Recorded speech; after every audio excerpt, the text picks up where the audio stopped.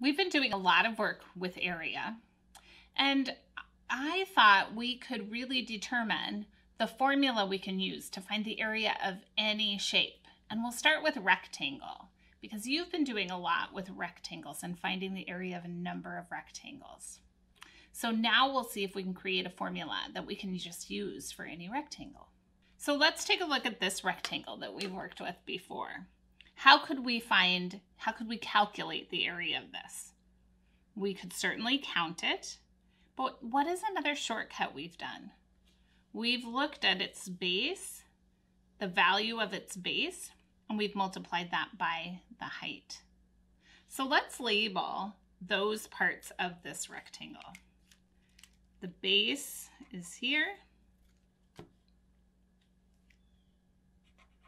and the height is here.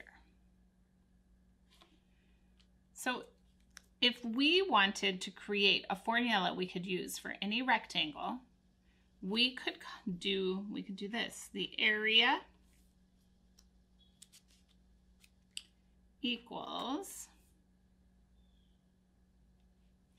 base times height.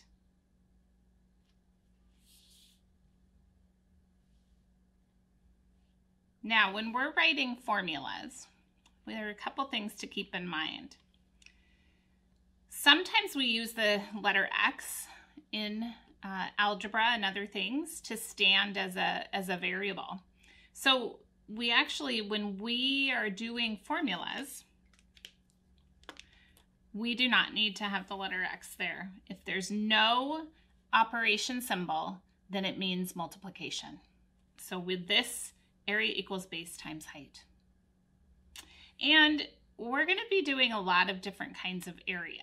So if we wanted to indicate that this is area of a rectangle, we could write down below here rectangle to indicate that that's the formula for area of a rectangle. So if we wanted to find the area of this rectangle, we could substitute the actual values for the letters in the formula. So if we want to find the area of this rectangle, it's going to equal its base, which has a value of 10 units, times the height, which is 5 units. So what's the total value of, what's the area of this rectangle?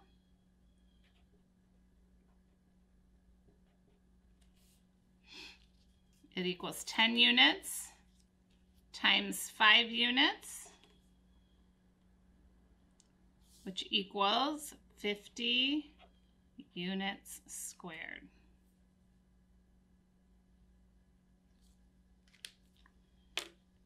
It's really important when we're recording the value of area that we include the unit of measure. So in this case, it's just units, but if we were measuring this whole classroom, it could be feet. We could be looking at square feet. So we want to be sure we always indicate that unit of measure. So this formula should work for every rectangle. Maybe you should go try that out and see if the formula of base times height works to find the area of any rectangle you try to measure.